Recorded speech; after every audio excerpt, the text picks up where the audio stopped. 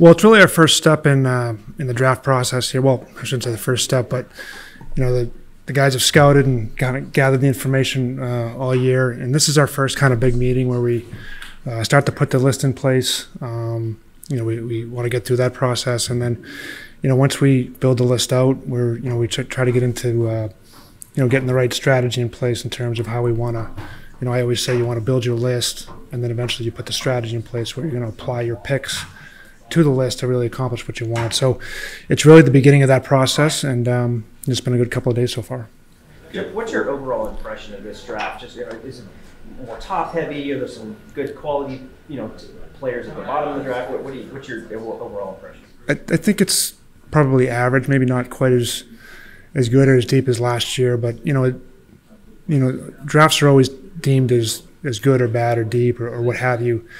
And you can go back years later and there's always players in every draft. So, I think that you always kind of evaluate it, as a whole, and you're always talking about those sorts of things. But every year there's good players to be had in every round. And that's really the goal of the group, to kind of go through that and like I always say, use the whole draft. We have good opportunity with a lot of picks early in the draft, but you never know what can happen with different trade scenarios. You may end up having picks later in the draft that we need to be ready for. So it's a long process, but our guys are really thorough, and I think we always do a good job. So with 4 in the top 60, I guess, and 6 in the top 3 rounds, you feel maybe like last year that you have a chance if you keep all those picks to kind of make a real impact on future years again? Yeah, that's the goal for sure. At the end of last year when we kind of made that decision to trade some people and that kind of thing, we knew we were really kind of entering into a period here where we're going to have a lot of picks over 2-3 years of drafts, and we have those 2 firsts next year as well. I think it's coincided well where the team's still competitive. We made the playoffs, and that's, you've heard Barry talk about it a lot, but that's really where you want to be. You want to you want to be building for the future, but you want to have that culture in place with a competitive team, so that when these young players and these prospects come onto our team, they're learning the right way. They're learning from Ryan O'Reilly and Roman Josi and Forsberg and Saros and these guys. They're learning from competitive guys that know how to win, and they come in and they don't just get the league handed to them. They learn the right way, they go through the right process, and eventually they become the leaders. So it's really it's all one process together. So Jeff, you kind of just hit on a lot of those traits. What are you guys hoping to identify in these prospects in this draft? Well, you're always looking for the skill and the talent. Obviously, hockey sense is a big thing that we talk about. So you're looking for those those tangible aspects that you can see, but you're also doing a ton of work to gather information, find out about the character of the player, the competitiveness, because as I always say, you're drafting the players to what they are now, but you're trying to project what they'll be in the future. So you have to try to identify those things that are going to allow the player to develop, allow the player that when they're 18, we always say, what are they going to be when they're 24, 25 years old? So in order to try to determine that, you got to really try to find those things underneath that are in place that are going to allow the player to develop going forward. So, are there specific positions that you are targeting, or is this still the philosophy of we want the best player available at the spot? Yeah, we always talk about that. Like we always talk about center ice, and we've got a lot of skilled wingers coming up. So we do talk about that in terms of if there's a centerman to be had, if there's defensemen to be had. Particularly maybe some size on the back end. So we do talk about that. But you always got to get players. You go back and you look at the draft, and they don't all turn out. So you want to make sure you get players, find the best players. But we certainly do. We just had some good conversations just a little while ago about different types. Do we need this type of guy, that type of guy, a bigger guy? So those are all part of it. But in the end, we gotta you got to get players, and that does become part of the conversation for sure. We talked last week. We spoke a little bit about maybe using some of the picks as assets and so forth. Does part of you wince a little bit when you hear something like that? You say, no, let's hold on to all these draft picks and make all the picks. No, I think everybody understands where we are organizationally. All of our guys are on board with trying to do what's best for the organization.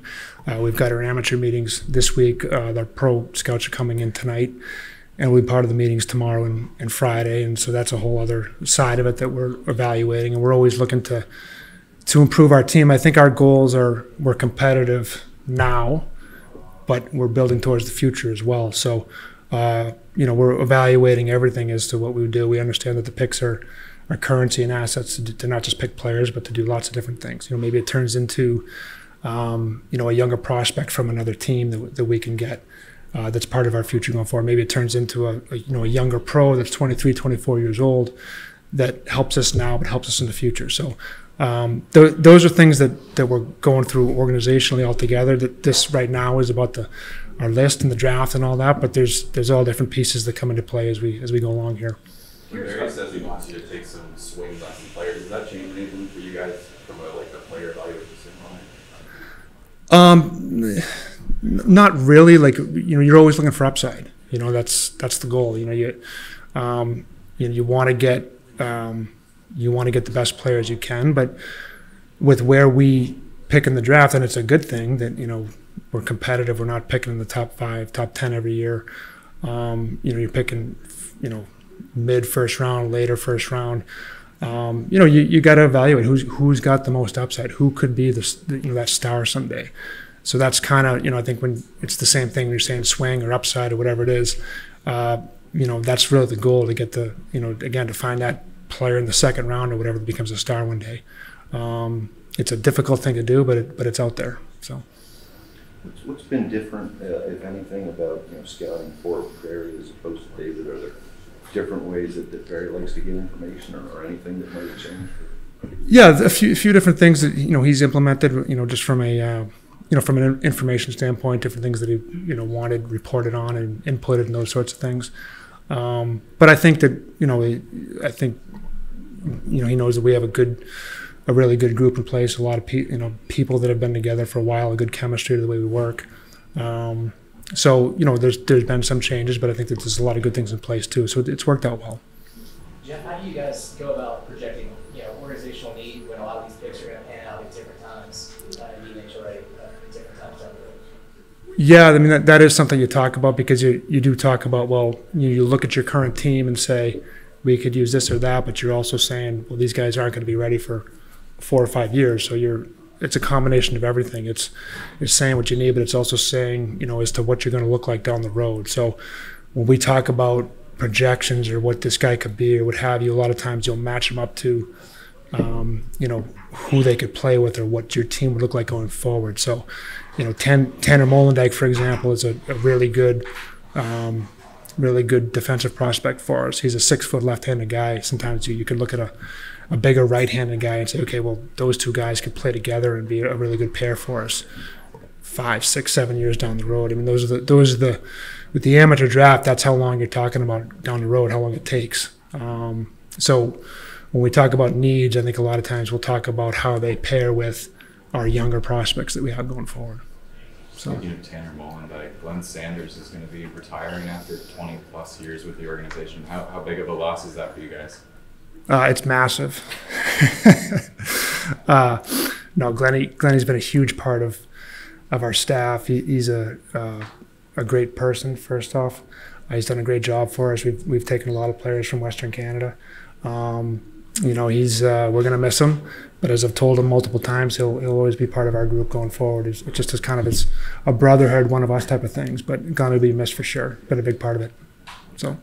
Thank you, Jeff. We'll turn it over to Thanks, guys. Amateur Scout Tom Nolan. Guys, how you doing? Good. Wonder if you guys do things like tiers, or do you see tiers at all in the draft in terms of the talent level coming up? Yeah, definitely. I mean, this year I think it's probably the first 2 rounds are a little bit heavy, and then it obviously, like in a lot of drafts, it kind of moves down. There's some, deficiencies in some of the players, but I think the top 2 rounds this year are pretty good. You're going to get some good players, So it's just like these guys, we're all putting the list together, and then we'll always go back at it and kind of work it and adjust it. So, but for some of these kids that are going to get drafted, does the age difference at their draft year matter a whole lot? Like a guy like Cole Eiserman, one of the youngest players in this draft, yeah. like he's 8-9 months younger than a lot of the other guys. How much do you consider that in drafting a guy? We talk about it. I mean, and there's on the other side, there's some guys that have gone through the draft and then maybe 2 years, and we draft him as third-year guy.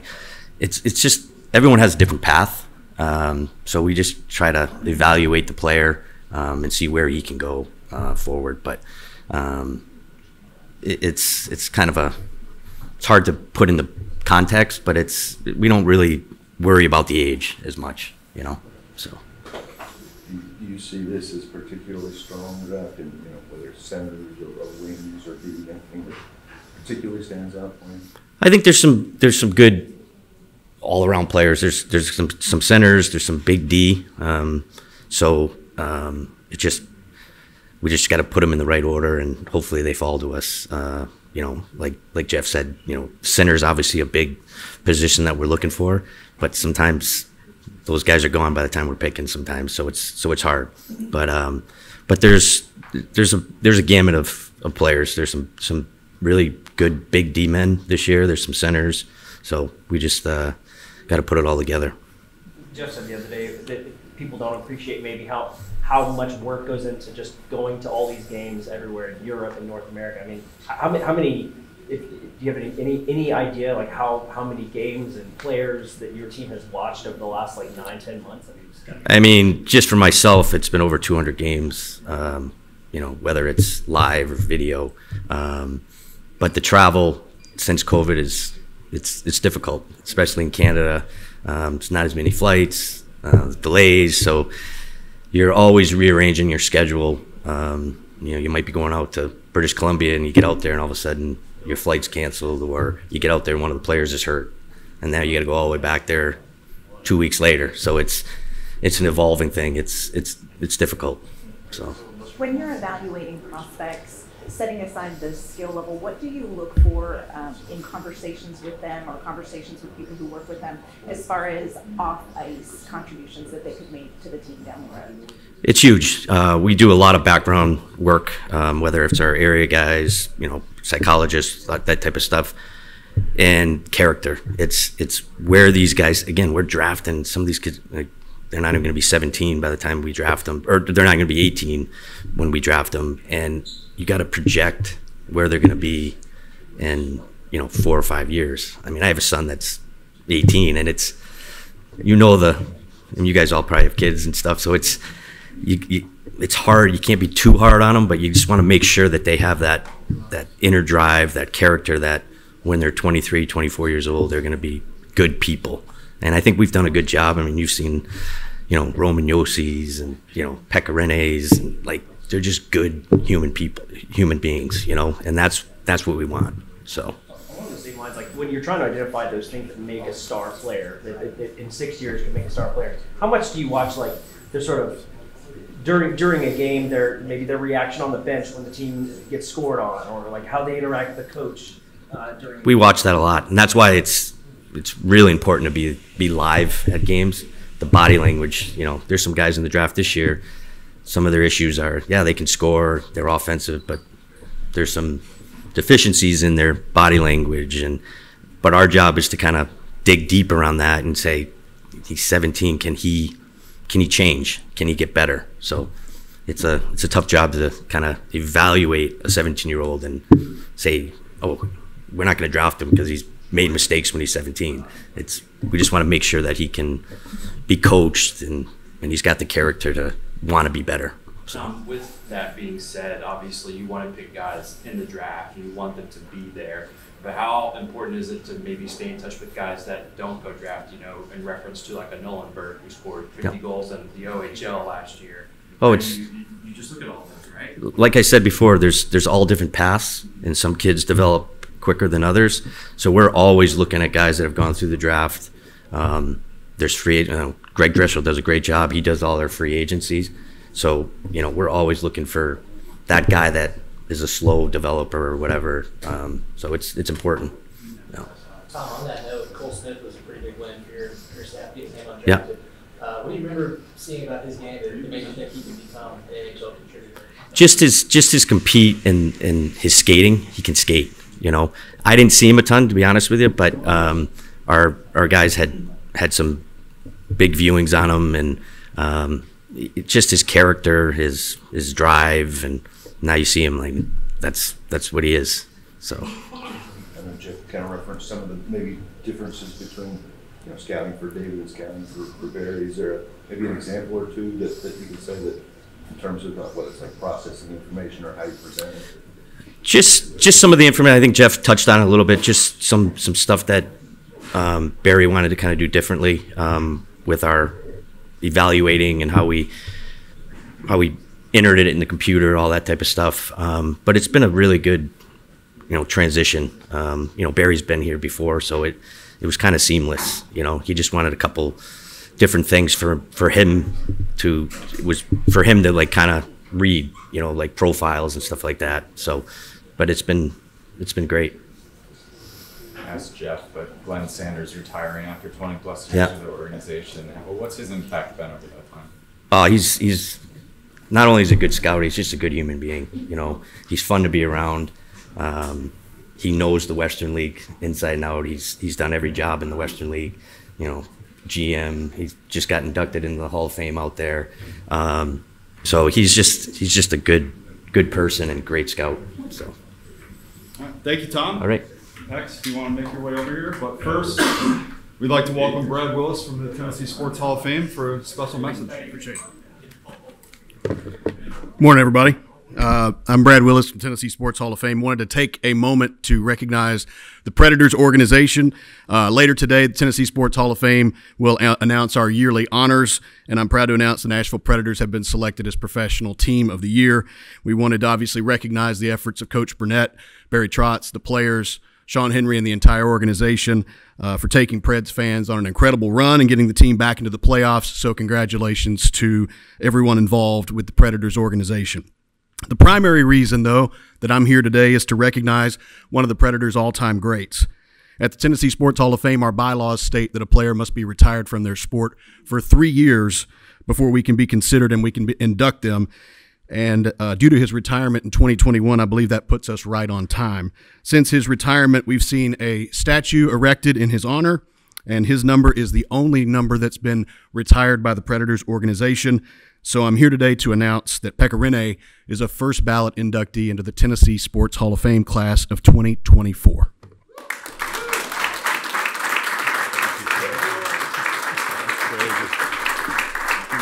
Thank you. What's up, guys?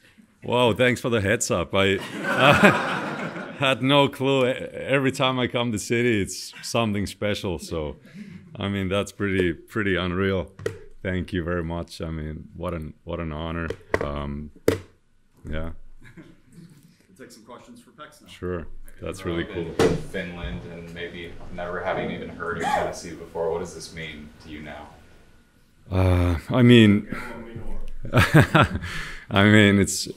It became my second home. So obviously, anytime I come back to the city, it feels like coming back home, and had an unbelievable opportunity to play here for multiple years and have an impact on the team, organization, and the city. So it does mean a ton for me, and all the things.